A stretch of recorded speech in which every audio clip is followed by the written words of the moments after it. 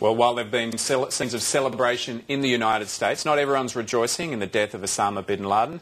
There have been protests in Pakistan denouncing the killing, and some Muslim groups are upset that the body was disposed at sea. Now, the White House is weighing up whether to risk further offence and release photos of the corpse, and also provide a DNA test to prove that once and for all that Bin Laden is dead. This Pakistani man living in New York summed up the suspicions of some. You know, 100% of the people, they are not sure that he is dead. They want to see the body, you know. So they want to see the body, then they're sure that he is dead. Pete, do they need to release the photos to stop conspiracy theories? Yeah, this is difficult. It's win and lose either way. It's prudent to not show the photos right away to kind of give that image that we're trying to respect the dead and so forth. But eventually, the public clamor for it, much like the birthers for Obama, we want to see this. That's going to keep coming till that comes out. Anthony, what do you think?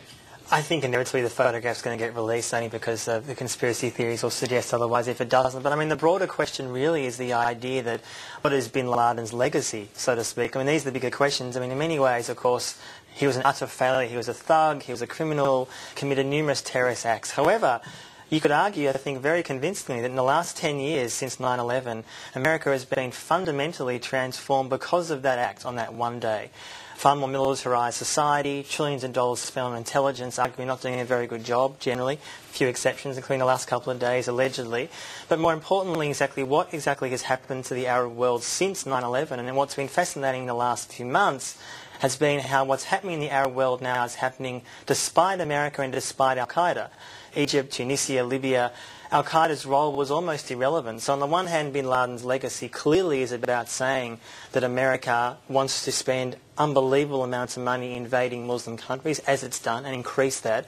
On the other hand, as the Arab world is now changing, Bin Laden and Al-Qaeda's message is obviously not as appealing anymore as it once was. Pete, what did you make of the cheering crowds in the US, and how might that be fed back into Afghanistan, into Pakistan, and to the Middle East? Seeing that picture, you could have thought that picture was somewhere in the Middle East of people cheering for the death of America or something, except for change the flags in the location. And it really did the celebration of a killing. I think that it's in America, this is closure in one sense. It's also ultimate victory. For the past 10 years, we haven't had a victory. They've been hollow victories in Afghanistan and Iraq where we'd win, but not really. 2 steps forward, 2 steps back. This is permanent, resounding, ultimate victory. There's no going back unless he's Lazarus. So I think that, in this sense, you see the jubilation from America.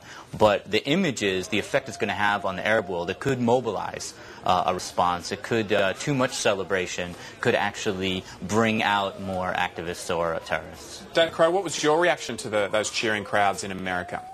I've been interested in the fact that the Australian reaction is to recoil from that kind of scene where people are cheering over the death of somebody in that intensely nationalistic way.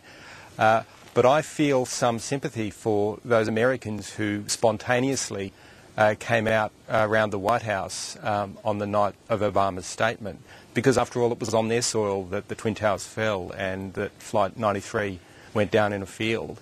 And I guess I don't judge them too harshly for cheering in the way they do, because I guess it's their experience felt much more sharply over there than here. That's for sure. Well, the death of Osama Bin Laden has sparked fears of reprisals against Western nations. Foreign Minister Kevin Rudd, who's in the United States, has warned Australians to remain vigilant. It's critical that this murderer, was brought to justice.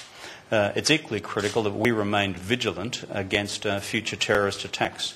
And what we know from the past, that these are non-discriminating in terms of where they are launched, against whom they are launched. Muslims, Christians, anybody, in whatever centre in the world. So our forces have a challenge ahead of them. And there are concerns the killing could lead to fresh attacks closer to home. Former Jemaah Islamiyah commander Nasir Abbas has warned it could spur on those willing to commit jihad on Indonesian soil. They will be more angry about what happened to Osama Bin Laden. Yeah, especially it was been attacked by American troops. Annie, what are the risks of attacks from Indonesia? Because that piece that Matt Brown put together for Lateline last night, he talked about the fact that some of the bombers will be getting out of jail soon. Indonesian public opinion in the last years has fundamentally showed that most Indonesians are totally opposed to what JI did, terrorism, killing civilians. That's true. Is it possible this could launch some other kind of conflict? Quite easily. Disgruntled people don't need much to cause chaos. I mean, the wider issue, I think, is, which we've been touching on, is that how resistance in the Arab and Muslim world is viewed now is very different to how it was 10 years ago. Groups like Hamas, Hezbollah, even Iran, in many people's minds, I'm not saying in my mind, in many people's minds, they are seen, because they have social connections to communities in Palestine or in Iran or Lebanon, they actually have support in many areas, and a lot of people see them as standing up as in ways that Al-Qaeda never did. Arguably far less brutally. I mean, those groups have committed terrorist acts as well, of course. But I guess my point is that Al-Qaeda is sort of seen to be far less effective to represent many Muslims in the Arab world. And groups like that don't represent all Muslims, of course, but they speak for many people who still want to resist, in my view, justifiably, ways of what's happened since 9/11 has clearly been increasing occupations of Muslim countries, which is what Bin Laden said was going to maybe happen, which I think is why you could argue that that legacy of his, in fact, he would see as a victory rather than as a loss. Pete, what are your thoughts on that?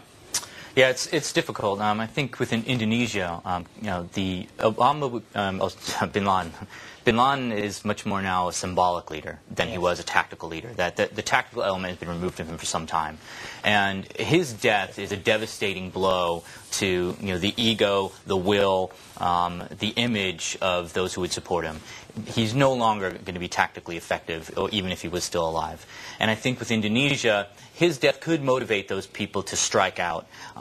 But also, over time, once you lose your symbolic leader, you lose the will to fight. So there might be an initial surge, but I think over time, this is a devastating loss.